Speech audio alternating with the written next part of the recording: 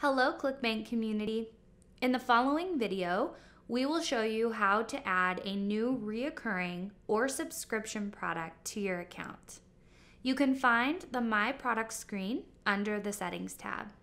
On the right-hand side where it says Add New, you have 4 options. For today's video, we will select Product. Setting up a recurring product is much like setting up a standard product with a few differences. When you click the link, you will see a drop-down box. Click the box to view the options and select Recurring Digital. Then you will be directed to the Create a New Product screen where you will need to complete the form. First, select the product type that best describes your product. For recurring products, this is usually a website membership. At this point, the system will automatically assign an item number to your product. You can edit this number. It can include letters, numbers, and dashes. Enter the product details. The title of your product will be visible to customers on the order form. Select the language of the product. At this point, we will skip the image box. We will discuss how to add images in another video. Next, provide a description of the product that will be displayed on the order form. Add a pitch page URL. This is your sales page. Product pricing and commission. You can select the currency that your product is sold in. However, all transactions are reported in your account in US dollars. You can also allow customers to select the currency on the order and to have the order form currency default in their local currency. Now you need to complete the information for the initial product. The initial price can be different from the recurring price. For example, if you wanted to offer a $1 trial, the initial price would be $1. The commission rate can be set from 1 to 75%.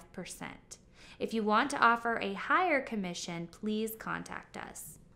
The Allow Commission Tiers to override these settings box must be checked if you want to offer affiliates different rates for promoting the same product. For example, affiliates who drive more traffic could be added to a whitelist to receive a higher commission than other affiliates. The whitelist commission tiers will not override this commission rate if the box is not checked. Now, enter information about the recurring piece of the product. Here you can use the same information as the initial product, or you can add new information. This allows you to bundle or combine 2 products. For example, your initial product title could be the name of an ebook, while the title of your recurring product could be the name of your membership site. When a customer buys this product, the initial purchase is the ebook, and they are essentially receiving the recurring product free for the first month. Now you can set the price for the recurring product. You can also set a different commission rate for the recurring charges. For instance, the initial commission could be 50%, while the recurring piece is 25%. Again, you can decide if you want your commission tiers to override this commission rate.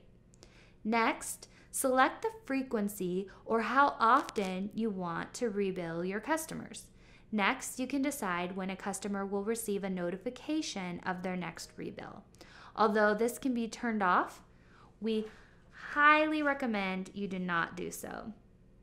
When customers do not receive a notification about a rebill, they may think the order is unauthorized or fraudulent, causing refunds and chargebacks.